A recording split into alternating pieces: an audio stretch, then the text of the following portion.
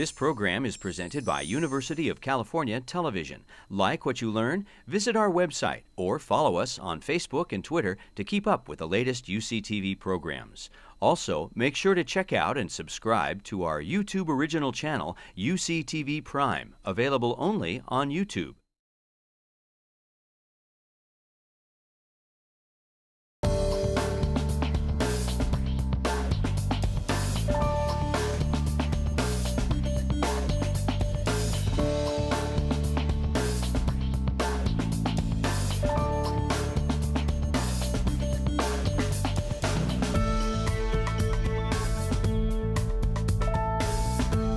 The social history of people with disabilities and people who represent ethno-linguistic minorities is very tangled in the United States and has large unhappy pieces to it.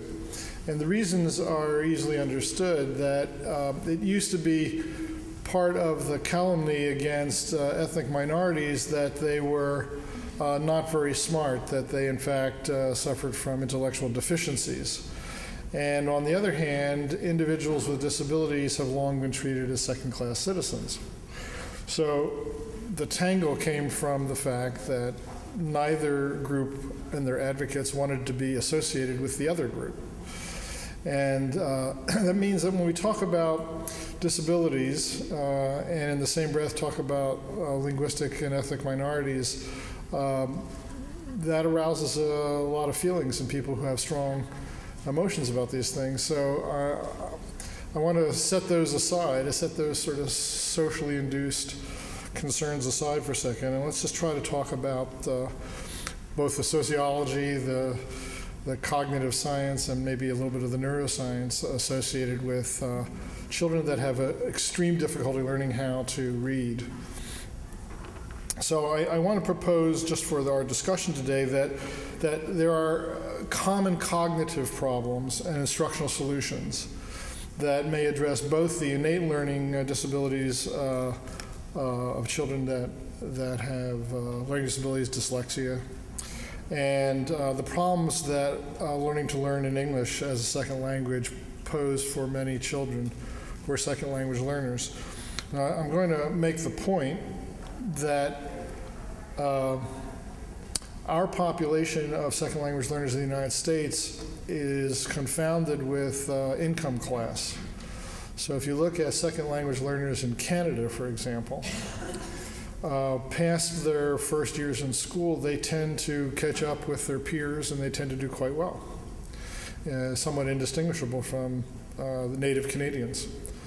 But that's not the case in the United States, and the reason is not because Canadian teaching is so much better than American teaching. It's because our population in the United States tends to be largely lower social income classes, and there's a long history in science that associates the effects of poverty and educational outcomes.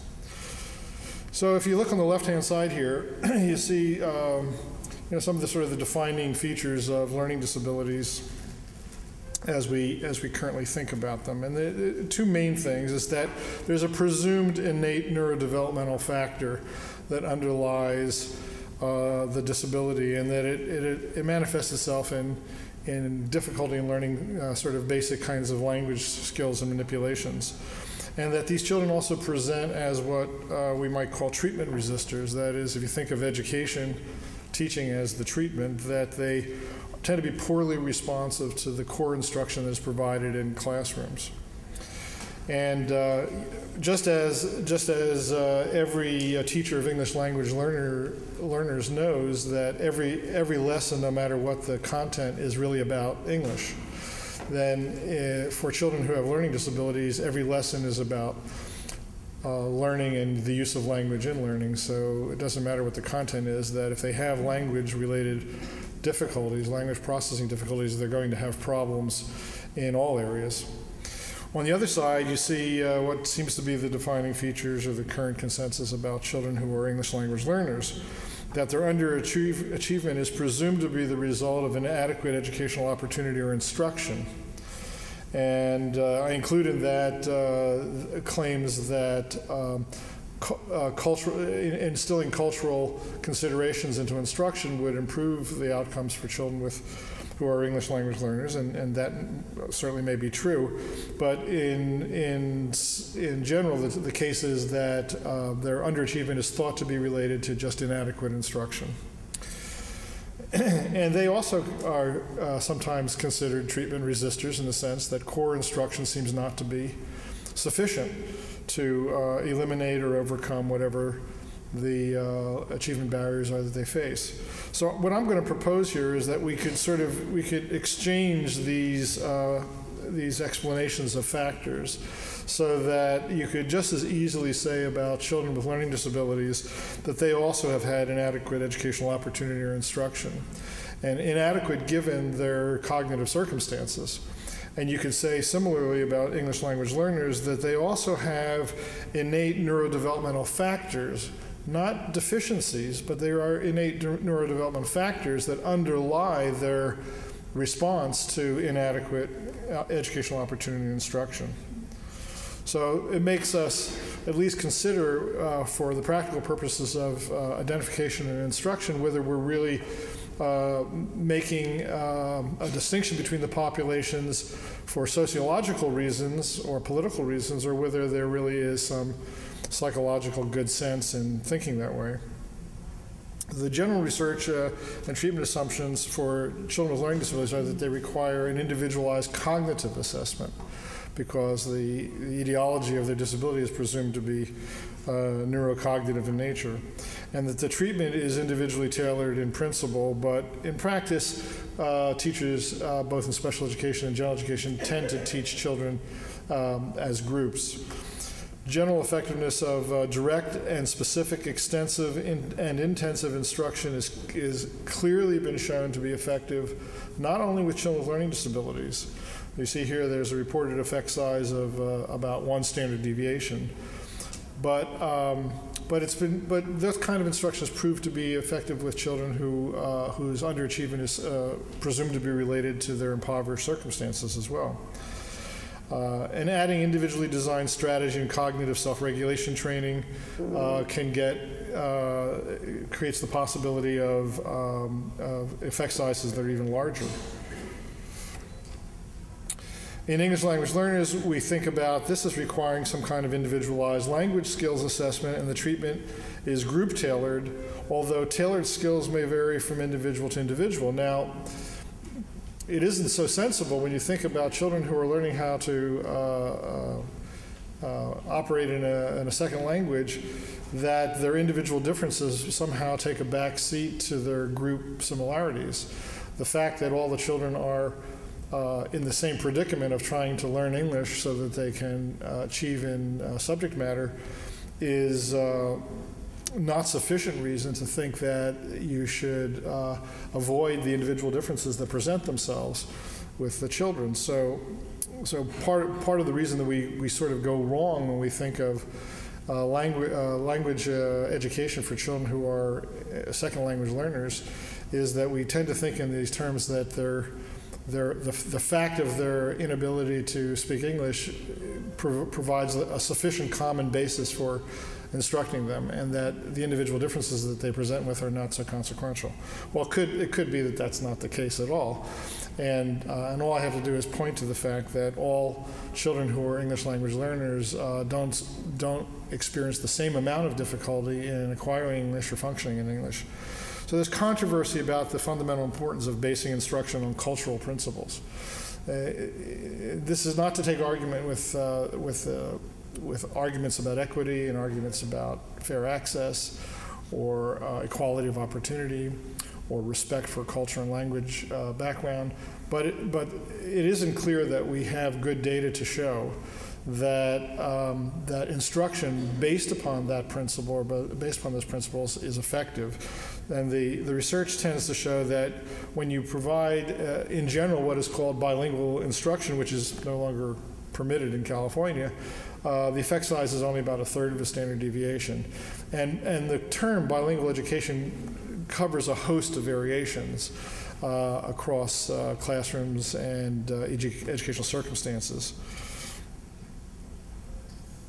So this is the circumstance we find ourselves in California. These are the academic progress index for children who are English learners, students with disabilities, and children who are considered socioeconomically disadvantaged from 2005 to 2011. So the first thing you can see here is that that the children who are classified as English learners by the state of California and those who are classified as socioeconomically disadvantaged don't look really very different from each other. And both of those groups perform significantly better than children who are considered disabled. Now understand that the classification of children as English learners or as socioeconomically disadvantaged disguises all the individual variations that may be important in instruction. Likewise, all the children that are considered disabled also are variable in their outcomes and performances and responsiveness, and so this only gives us a very gross idea about what the differences are. So you should not take the categorical argument very seriously. You shouldn't be thinking, oh, if I can categorize the child as this is where I expect them to perform. When children walk into the classroom, you have to greet them one at a time as they come in. You can't, they don't represent their class when they come in. So let's look at reading. Back in 2000, we wanted to settle the reading argument once and for all. Didn't work, of course, but we tried. And a national reading panel said, quality instruction, effective instruction, instruction that had effective outcomes, should have at least these 5 components to them. And the first of these was phonemic awareness. That's the ability to hear, identify, and play with individual sounds or phonemes in spoken words.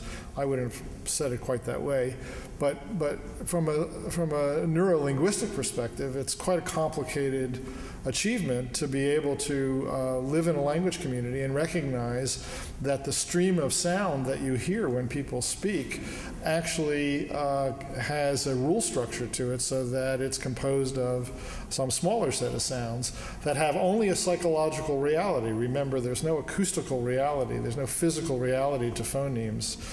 If you take well, we don't have tape recorders anymore, but if you had a tape recorder and you tried to sort of take the word cat and sort of clip the tape smaller and smaller to try to find where the C is and where the A is, where the T is, you could never find it because they don't exist in reality. They don't exist in physical reality. These are psychological categories that children in every language community learn. And they learn how to distinguish some broad class of actual sounds as phonemes, and different languages have different phonemes. So it is probably one of the big breakthroughs in the 1980s that children that perform poorly in tasks that require that they understand this phonemic structure to language are at a distinct disadvantage if they can't perform these mental manipulations of phonemes. And this turns out to be true even in languages that are not alphabetic. So even in Chinese, there are children, because of individual differences, who process phonemes not as adequately as other children, and their reading in Chinese, which is an ideographic language, not an alphabetic language, is affected by that fact. So what we know is this, that some children learn how to read effortlessly, and others, they learn easily no matter what method of instruction is used. So this is probably what's led to the great war that we've had since the 1950s about whether we should have one kind of instruction or another, because most children who are normal learners will learn under whatever method you use. And it's a testimony to the flexibility of our cognitive system that it's compensatory. So if you teach children one way, a normally developing child will use whatever information you provide to develop language skills, and if you take the same child and transplant them to another place and teach them a different way, they'll do the same thing. About 30% of children, though, struggle to learn how to read. And it's about equal for boys and girls, even though boys seem to show up more in the roles of children in special education. About 50% of all the students receiving special education are classified as learning disabled, and we'll talk more about that in a minute. Among children who are identified as learning disabled in the United States, children who are Hispanic and therefore have some Spanish-speaking background in their families at home are identified at a much higher rate than children who are from other groups. Now, most children that have reading problems that we think of as being related to learning disabilities have problems at the word level of processing. So we think about reading as having two levels of processing. A word level, which is you see the word, you puzzle out what phonemes in the language are being represented, and the phonemes give you a kind of a clue to what the word may be, and you search your memory to find out if you've ever heard that word before and know what it means, and then you move on in the sentence. But there's also a level of processing that's related to the text as a whole, a kind of reasoning ability that's much more complex, that has to do with reasoning about the information that's in the text and being constrained in some way by the information that's in the text. So children who have learning disabilities don't do as poorly as everybody imagines they do at the comprehension level, because they make use of every possible clue that they can find in and around the text. And they are generally considered to be normally intelligent, so they bring all their resources to bear on trying to understand what the text is saying. Where they really get slowed down, though, is trying to deal with those individual words. So the standard model of reading was that if you acquire great fluency at the level of individual words, that it will follow naturally for you to become better at comprehending. And that's not necessarily the case, but it is the case that it may not be a sufficient condition for you to become a good reader. It is a necessary condition.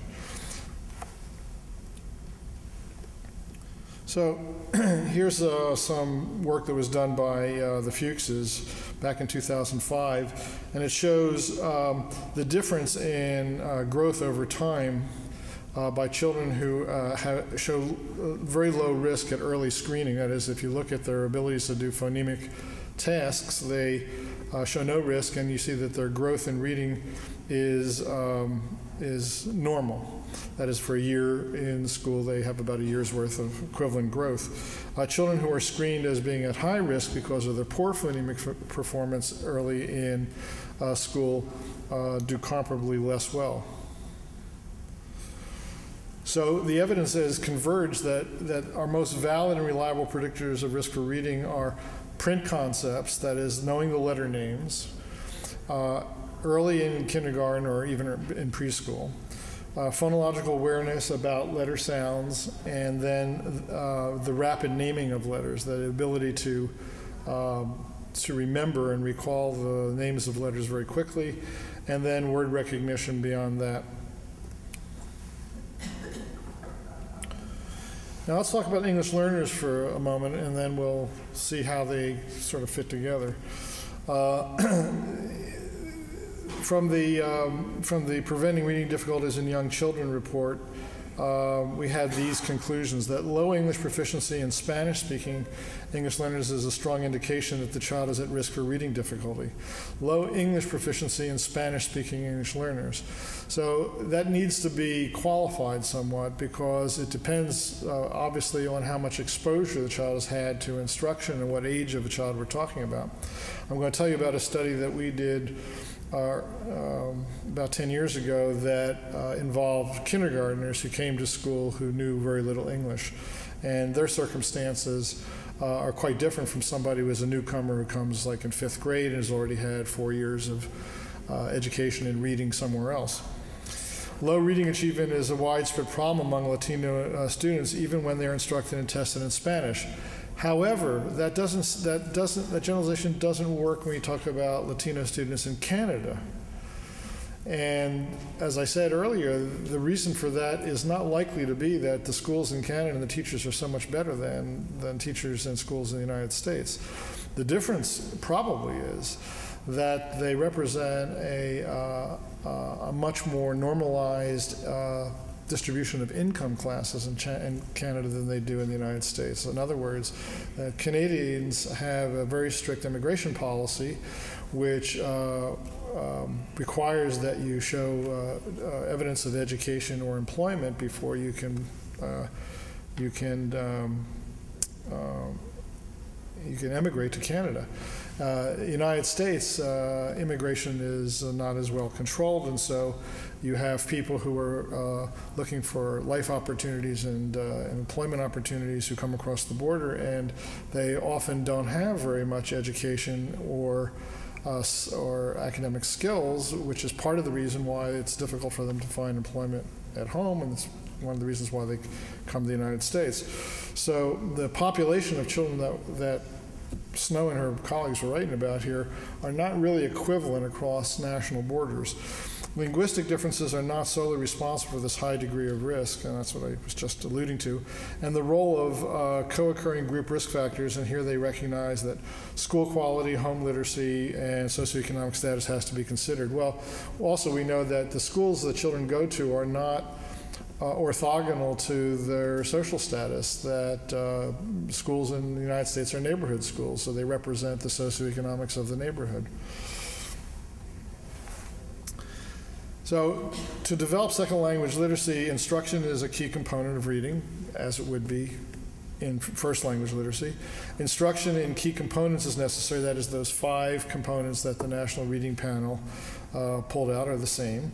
When I was making these kind of comments at a conference once, someone in the audience took exception and said, well, you know, when you learn how to read in Spanish, you don't learn to do phonetic decoding. You read by syllable, and not only that, the orthography in Spanish is considered transparent. That is, it maps to phonemes very reliably, so that children learn how to read totally differently if they're learning how to read back home in a Spanish-speaking country. Well, that's absolutely true, but it doesn't apply to learning how to read English, because English is not transparent orthography. It's a very opaque orthography, and if the children come with families who are themselves not very well educated, they don't get as much leverage from their family's education as children who are in higher income classes, regardless of family background. Individual differences contribute significantly. Well, this is the point that I'm making earlier, is that we get all caught up about thinking about these categories as if children who are English learners represent some homogeneous category of child. They don't. But just as truly, children who are considered learning disabled are also not all that homogeneous either. So we need to stop thinking about those things and start thinking about what are the functional realities about development and language acquisition for children based upon individual differences. Most assessments poorly estimate individual strengths and weaknesses. In California, the system that we use in the schools to assign children status as English learners or as English proficient learners is without much validity, and it has almost no reliability at all. It doesn't correlate with any reading outcomes that are important. So we make all kinds of decisions about placing children in instructional settings based upon how we've assessed their first language, and we're almost always engaged in an exercise that has no consequence at all educationally. Little evidence related to sociocultural variables and literacy achievement or development or home language experiences.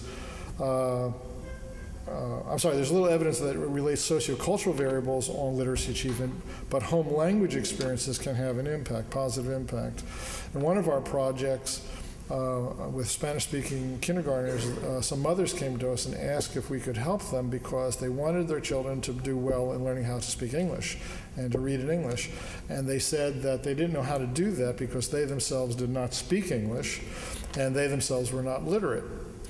And they were afraid, at least in the case of one mother, they were afraid to speak to their child in Spanish out of fear that somehow that was going to interfere with their child's acquisition of English skills. So we quickly disabused her of that idea, and we met with the parents and showed them how they could sit and have normal conversational interactions with their children over read material that their child was learning how to read, and that the parents had wealth of knowledge and experience that they could bring to bear that would enrich the children's vocabulary, their concepts, and their family cultural history. This is the things that have been called cultural capital, and these mothers didn't think they had any, so we tried to show them that they actually did, and that not only was it going to be a good child-mother experience, but they actually would be helping their child learn language skills that would transfer to English. So language minority learners who enter kindergarten and are fluent in English at the time they enter kindergarten catch up with their native English speakers by first grade and maintain nationally average levels through eighth grade. But language minority learners with initially limited English proficiency demonstrated English reading trajectories that are substantially below national averages, as I showed you from the California data, but converge with those of peers from similar socioeconomic backgrounds, which was in that first graph I showed you. So here's a study that was done by one of our UC professors that are involved in this UC-wide center that Robin was mentioning, Rolanda O'Connor down at UC Riverside. She's just done this massive 3-year project working in Riverside schools, Riverside County schools. So here's what she found after working with these kids for quite a long while. That earlier intervention produced significantly better outcomes than the same interventions begun later in kindergarten. Well, that makes sense. Similar rates of growth between students who were English only or English learners. That is, it didn't matter what their official school status was about their English proficiency, that they learned at similar rates. Twice as many students in the immediate as in the delayed treatment scored in the average range at the end of the year. Well, that sort of fits with the idea about proficiency early on. If you tend to be proficient early on, you tend to do better. Pretest did not predict good or poor responders to treatment. So testing the children early on did not tell them who was going to respond to instruction. By January, letter knowledge and phonemic awareness were reliably better for good versus poor responders. So that's what really made the difference between the children that responded well to instruction was their ability to have letter knowledge and phonemic awareness. So this is California data from my project that we began back in 2000. So let me tell you just a little bit about this. We had about 376 children, almost all of whom were English language learners, almost all of whom had family languages in Spanish. And the red line here represents the 8 years of data that we have now. We actually worked with these children only for the first 3 years, kindergarten, first and second grade. And then we found them again when they entered high school. And we went back and we got all of their California achievement test data from the years that we were not in contact with them. So that's what that red line represents. The blue line represents how California students generally performed over the last 5 years, or 6 years. And the green line represents how children who are classified as English learners in the same school district where we had been working with these children, how they performed over the same period of time. So before I show you what we did with them, let me take a step sideways and show you something about the instructional method that we used, because it bears on the problem of similarities and differences between these populations. We called this model a core intervention model.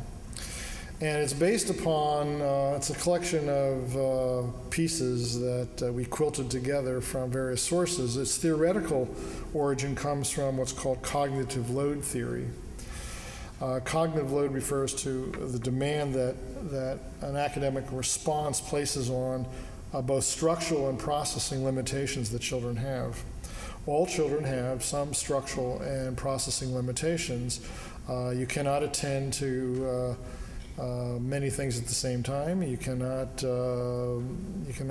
hold information in your memory for very long periods of time without doing something with it. And everybody has those processing limitations. Some people are much more efficient at using that system than others. But every child comes to school with some individual configuration of those limitations. Specifically, we're going to be interested here in the working memory system, which has certain constraints in that capacity is generally created only by greater efficiency. So you have a certain ability. Think of it as a sort of a bucket of a certain size, but you can fill it and empty it at different rates. And really skilled children can fill it and empty it really quickly, and children who are not so skilled or have other kinds of constraining characteristics are very slow at filling it and very slow at emptying it. And not only that, the bucket's got holes in it. So it's very difficult for them to perform fast enough on some kinds of processing tasks to be able to learn normal reading skills and other kinds of skills without considerable more instructional effort.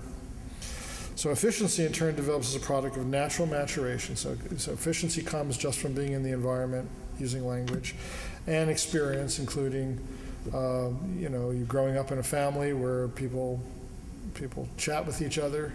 We know for many years now that the vocabulary size of children who are entering school is markedly smaller in children who come from homes that are impoverished compared to children who are raised in homes that are middle-class homes.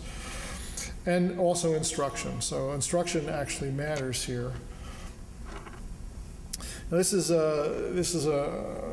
old map of what was taken to be a working memory system, first proposed by Badley so many years ago now. This particular chart came from a more recent article when he was revising his model. But it's a very simple kind of system, and it's based upon experimental results.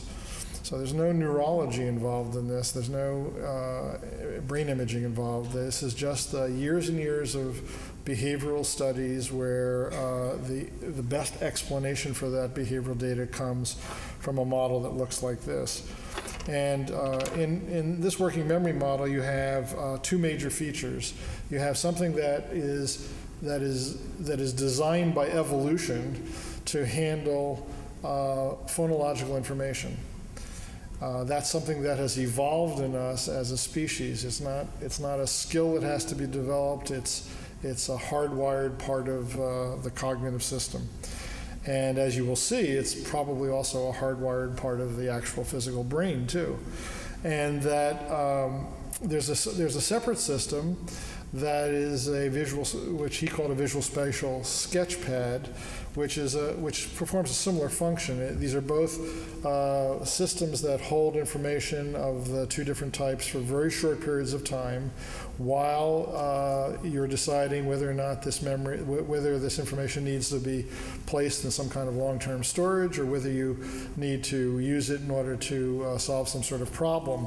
Both of these systems are considered slave systems. In other words, they don't operate on their own, they're being controlled. And the controlling mechanism he called the central executive. So you can't increase the amount of capacity you have, but you can do things more efficiently, as I said. So one of the things that saves you a great deal of time is if you can represent phonological information very rapidly. If you have built-in codes that you've learned for, let's say, the first sound that you hear in the word cat, if you can identify that, which constitutes a sort of a coding scheme, if you can identify that really quickly, and that code is stable, then that makes it easier for you to deal with the rest of the sounds in the word, and also makes you a little more efficient at searching your memory for a little furry creature with whiskers.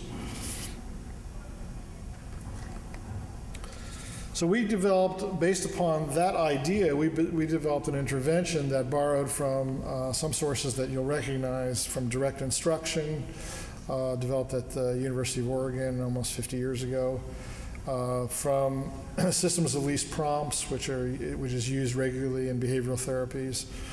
The concept here is that we want the child to be able to solve the problem and be correct. And we want to be able to appropriately reinforce the child for correct responses, but we also want to be able to control the cognitive load that is associated with the responding.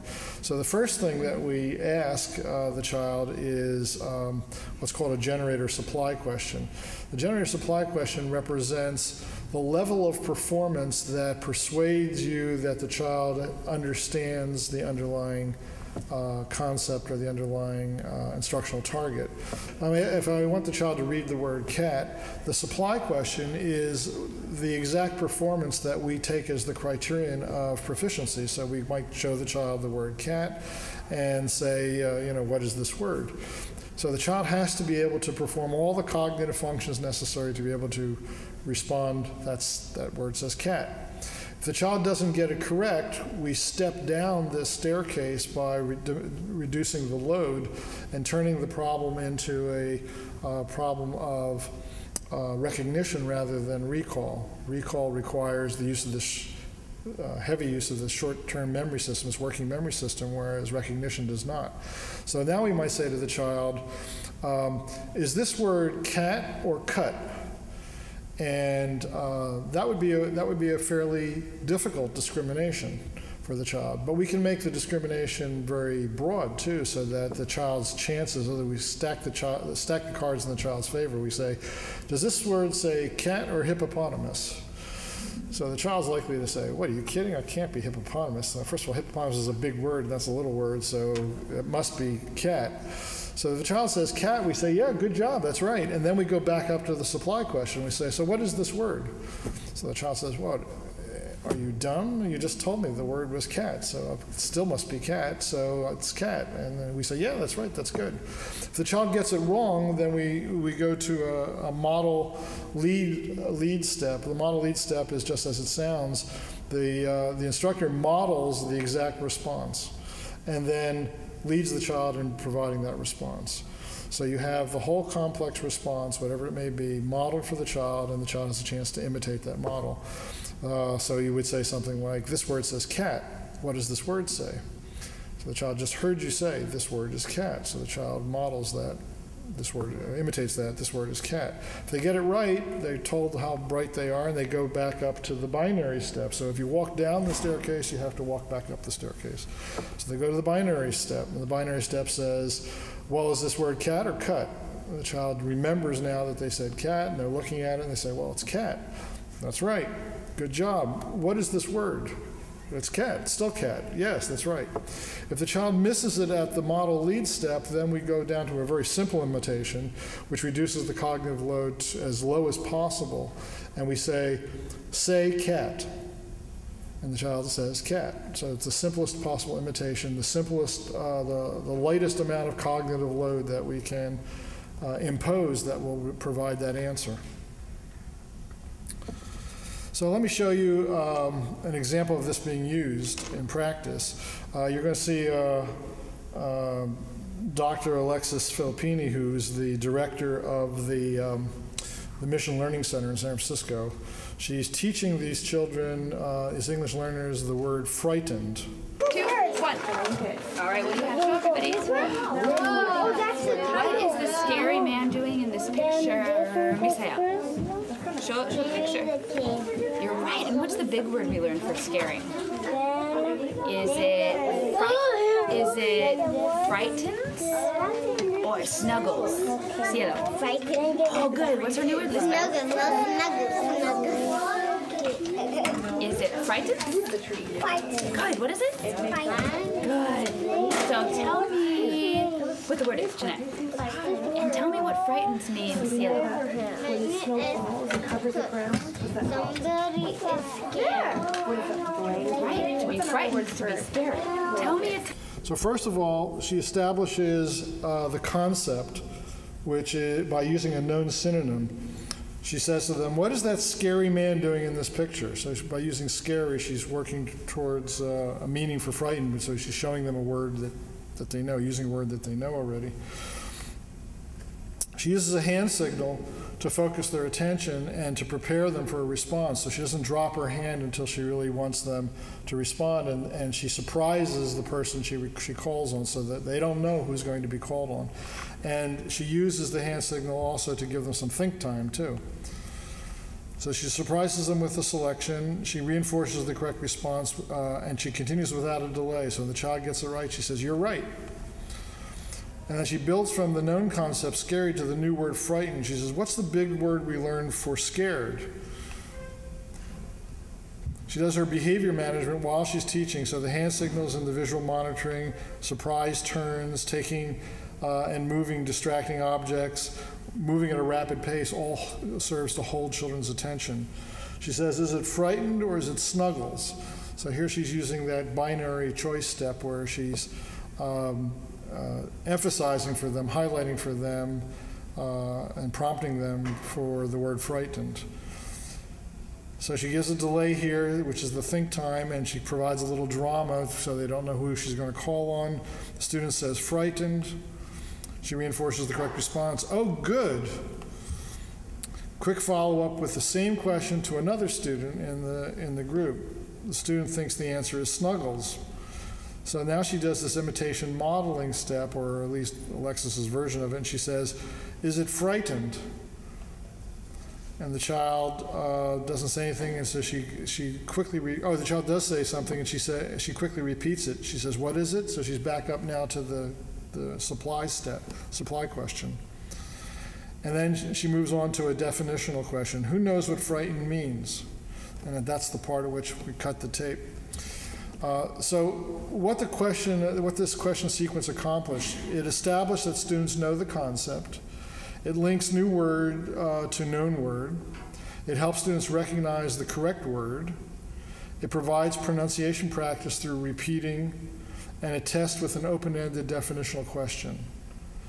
The entire sequence, which was two vocabulary concepts, 5 questions, 5 student responses, plus individual student practice and group auditing, and all the necessary behavior management to maintain attention engagement, took 45 seconds.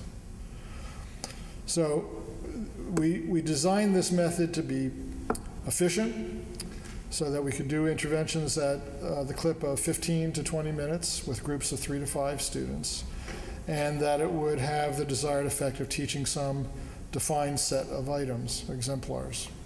So we're testing them here on word analysis, which is to look at a pseudo word that has no meaning, and the child is forced to do all of the phonemic processing in order to be able to pronounce it. And then word identification, which is the recognition of words that they actually recognize and know. So this is how they performed over 4 grades on the word analysis test, which is reading these pseudo words, which is the gold standard test for being able to assess phonemic awareness. And the green circle up here, this represents how monolinguals are expected to perform at that same grade level. And this is how they did on the word identification task, which is much more related to the words that they encounter randomly in class and through instruction. And again, this is the level where most normally achieving monolinguals would perform at that grade level. So we went back over the 8 years using 8 years of data rather than just the 3 years that we had to see how well the students did over those years. And in fact, we verified that the growth path that the children took between kindergarten and first grade was as we had depicted it, that they made a big gain as they went through first grade, and they got their first instruction that helped them match alphabet letters to sounds and to begin to decode unknown words. And then they grew throughout the years that followed up to 8th grade with some regress between 5th grade and 6th grade for reasons that we just don't understand. Well, these are the entire cohort of children divided into quintiles. And so the group that we actually intervened with was the bottom performing 20%. That's this red group here. And then you can see that you got the next lowest and the mid group and the high and the highest group. So these kids performed, these were the top 20% performing kids in kindergarten, and this is how they looked over the course of these 6 years. So these are data that we did not collect. This is state of California data. So what's a little disheartening about this? Well, I'll tell you the heartening news first. The heartening news is everybody improved over time. The disheartening news is that the quintiles that we identified in kindergarten never changed. So we weren't teaching them anymore, and we only worked with them for a very short period of time anyhow. They were receiving a treatment, to be sure. The treatment they were receiving was education in the school, the core instruction in the school. So if you think about what the teachers are supposed to be providing in the school as the treatment was not mixing up the relative risk factors associated with these kids from kindergarten. And the teachers knew about these kids, and we know that for two reasons. One is that when we pick the kids, especially the ones in the bottom quintile, we asked the teachers to also rate all the children in their classroom based upon their overall judgment about how much difficulty the child was having acquiring new reading skills. And the teachers' judgments about the children and our judgments based upon data were overlapped about 80%.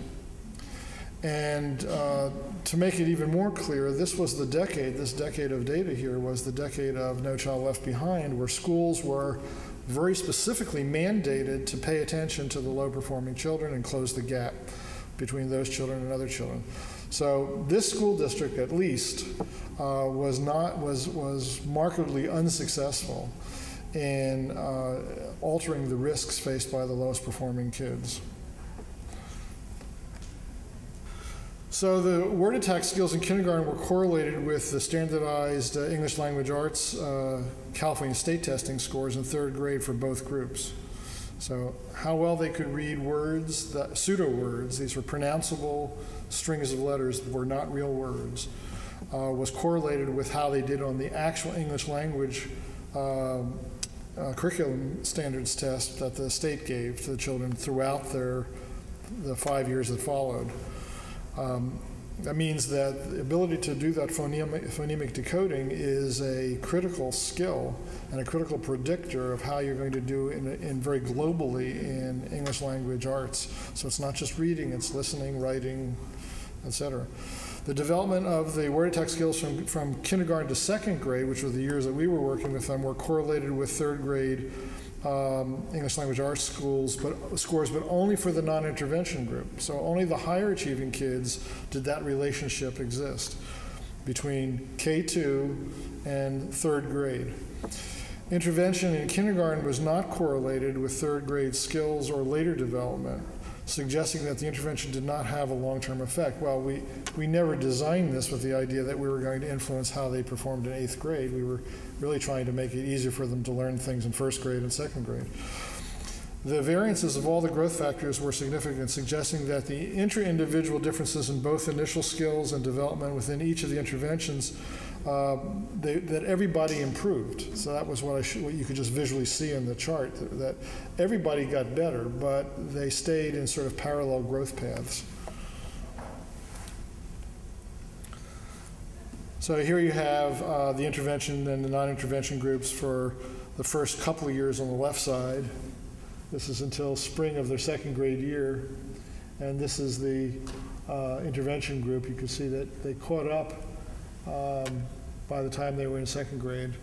But these are the grades after. So they lost whatever they were showing in terms of word level processing here, did not affect at all their progress in what is really text level processing, that is comprehension and other kinds of reading activities sampled across the curriculum for all those other years. So in other words, we were actively working to make the kids better. Here the school was doing what we would presume was trying to make the kids better, but really didn't. There's just some technical data about the analysis. There was a lot of error. That's what this designates as a lot of error associated with our estimates of the English language arts scores, and that's because the California English language arts standards test covers a broad range of language skills. It's not just reading, and it's not just word reading. It's all kinds of reading-related skills. So that introduces some variation into the scores that we had that makes it more difficult for us to have confidence in the growth path that we estimated. And here we can see that there was in fact clearly a difference, at least in those first 3 years, between the growth paths for the kids that had intervention versus the kids that did not have intervention. And these are parameters that are simply related to the growth path between kindergarten and second grade, which you could see in the graph. So the summary is that if you think of school as a treatment, that is the core general education instruction, short-term interventions in early grades did not produce long-term results. Well, those weren't expected. You have to continually work with that low-achieving group of kids. You can't just inoculate them when they're kindergartners and expect that they're going to be better afterwards. And despite school awareness and a decade of policy-stimulated focus on low achievement, the schools were not very effective in changing the 8-year risk status of our sample. So let's go back to learning disabilities for a second and see what's happening in the states and how what we're thinking about in learning disabilities is beginning to slowly slide together with how we think about English learners. So these are the identification rates in the early years, and you can see that from the passage of the first special education law in 1975, you had this dramatic increase in the percentage of school-age children. Up above 5% of school-age children were identified as learning disabled. But look at the last 10 years. This is from 1999 to 2009. And although the percentage of children that are identified for special education has been stable, and as you all know, the percentage of children identified as having autism has increased. Now that may not look like a dramatic increase, but that is a dramatic increase. And during that same period of time, the percentage of children that were identified as learning disabled has dropped from its late 1990s high down almost a full percentage point. So what has happened that has caused those children not to be identified, and what consequences does it have for kids who are English language learners? Well, we've learned a lot more about learning disabilities while all of this was happening. One of the things that we've learned for sure is that there are a number of perinatal events that are strongly indicated in the likelihood of developing learning disabilities, and maybe these are disabilities that may be induced by environmental events. When I say environmental events, I don't necessarily mean everything outside of your skin. I mean everything that is outside of your chromosome constitutes an environmental event. And in this particular case, we are talking about gestational events. And here you have children that are born at very low birth weight. So you have over 9% of children that are born at low birth weight have learning disabilities as compared to 4% of the population. And then the other, here's children that have learning disabilities and ADHD. It's still a large number, but not quite as much. And children that have ADHD only. But in each case, the message is clear that whatever the gestational events are that lead to low birth weight, significant low birth weight, has a consequence for the emergence of later learning disabilities. In this study, this national study, shows the percentage of children that have between none and 5 significant markers for healthcare needs over their developmental period. And so this is pretty dramatic because the more of these markers that you have, the more dramatically learning disabilities is evidenced. So this is children with none of these special healthcare needs and that was at that time, that was about the population rate of identification. But as you add in these other healthcare needs, the percentage of children that are expected to have learning disabilities increases quite dramatically over their lifespan. Same thing is true about poverty. So here you have children that are less than 100% of the federal poverty level, even though the 5% is the national figure for special education. 14% of children who are below the federal census standard for poverty have learning disabilities. And as you increase family income, you can see that the function decreases predictably. So overall, the prevalence among 6 million children for children that have learning disabilities was about 9% in the overall prevalence in the population. For children that had significant healthcare needs, it was 27.8%, and for children that don't have significant healthcare needs, it was the population rate of 5.4%.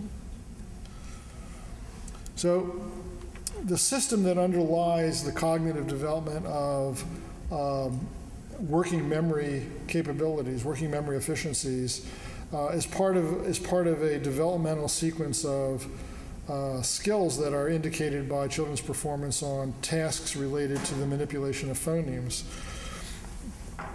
And there's no reason to believe that system, that cognitive system, is any different for children that are learning a second language. Well, we have now brain imaging studies that we didn't have back in the early days. And it helps us to sort out whether we're looking at a sociological phenomenon or a cognitive neuroscience phenomenon. This was a study that was done by Paul Su and his colleagues some years back, and I think it's probably the most important study that was done on learning disabilities in the latter part of the 20th century. They investigated individuals who were adults at the time they tested them. These were college students who had histories of learning disabilities in England and France. And Italy tended not to identify children as learning disabled. Why? Because Italian, like Spanish, is a transparent orthography, and most children learn how to read without very overt difficulty. But when they tested these children on those indicators which would mark them as learning disabled in France and the UK and the United States, they were able to identify, out of a very large sample of students, they were able to find a group of students who had profiles of performance that looked quite the same. So these are effect sizes for these different tests, and let me point out a few things like there's comprehension. So this is the difference between, in each country, the difference between the children who are not learning disabled, not dyslexic, and those that are.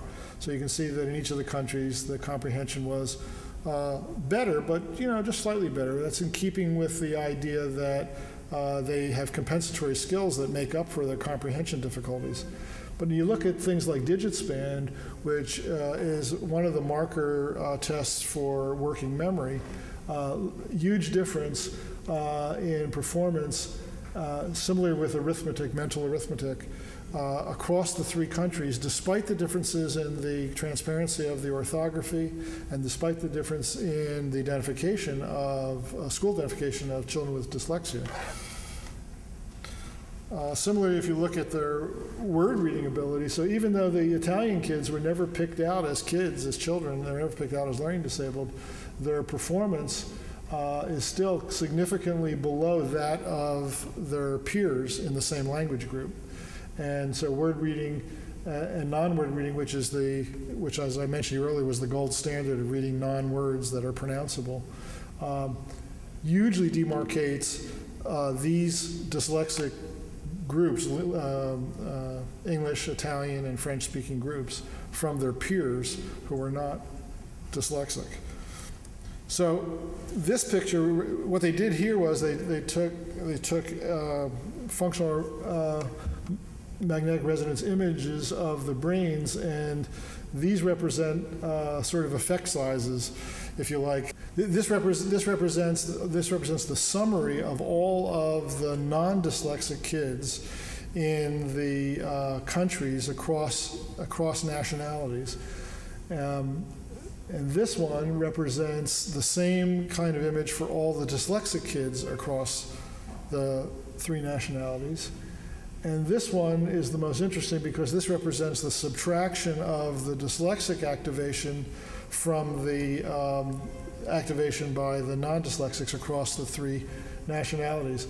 So the sum result of this study and why it's so important was that this is not a sociological phenomenon. This is something that is really in the nervous systems of the children, and that that the same areas of the brain are implicated due to unexpected non-activation for each of the groups of putative dyslexic, independent of the kind of language that they spoke and independent of the kind of reading system that the ease of the reading system that they learned in.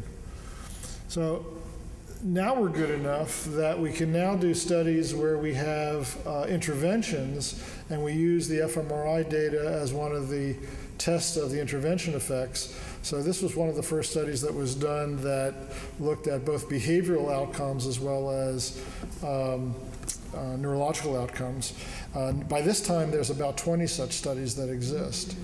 There are not yet any studies that I'm aware of that have looked similarly at children who are English language learners and low achieving, and similarly low achieving children who are identified as dyslexic. So, if somebody wants to be famous, go out and do that study.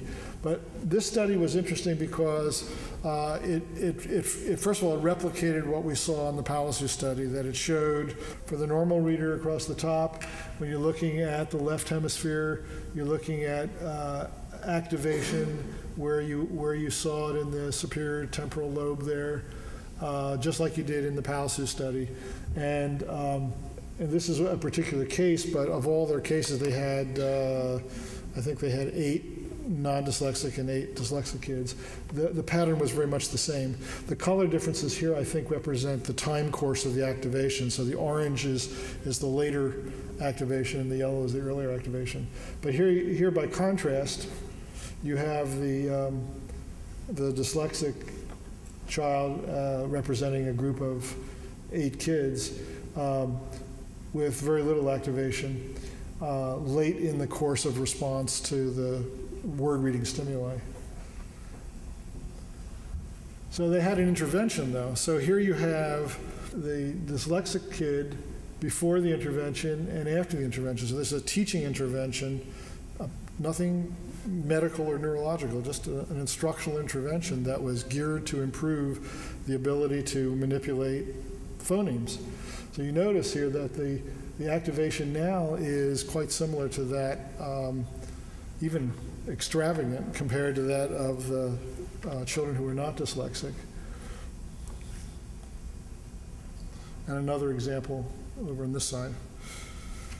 This is kindergarten. These are the at-risk kids in kindergarten, and their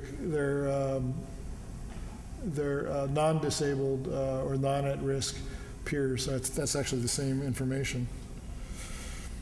This was important because in this study, what they plotted was, I told you that the red blotches showed later activation. So if you're looking just at the superior temporal lobe, which is the part that lights up the most, you can see that the peak activation occurs after about 600 to 700 milliseconds for the not at-risk kids. For the at-risk kids, there's no activation there at all, even though they've had plenty of time to sort of process the stimulus information.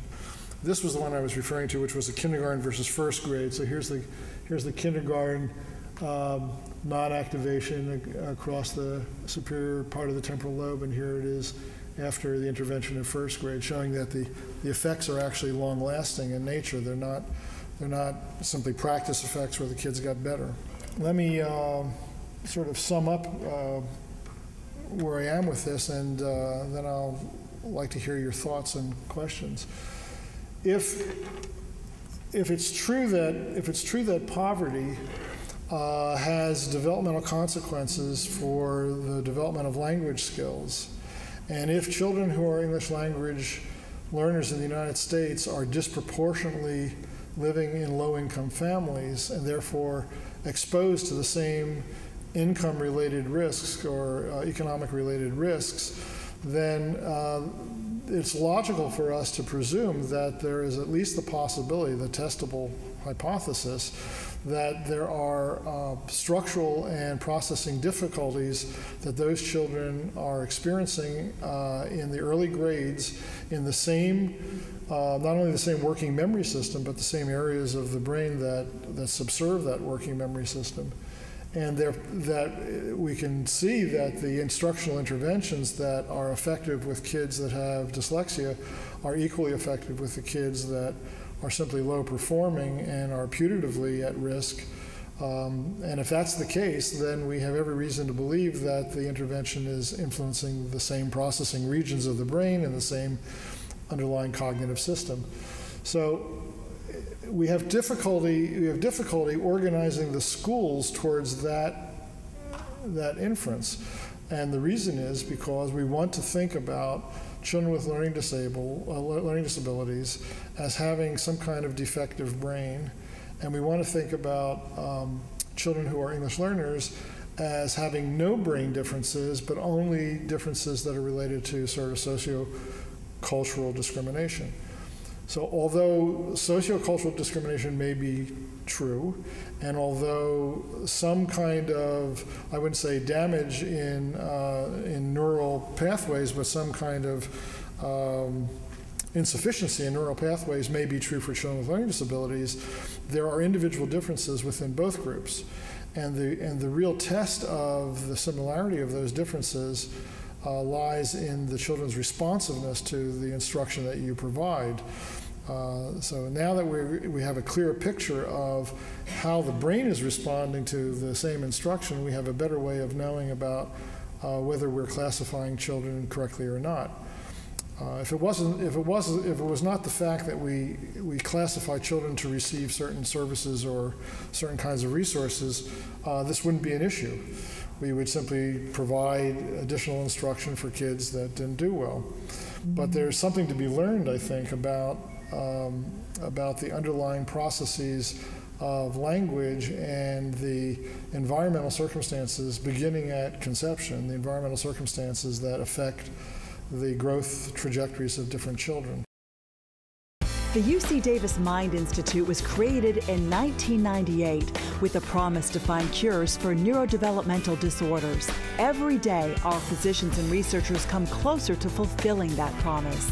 Their groundbreaking research on autism, Fragile X syndrome, chromosome 22q11.2 deletion syndrome, ADHD, and other brain disorders are helping children achieve their fullest potential. Please visit our website to find out more about current studies, upcoming events, and how you can help make a difference.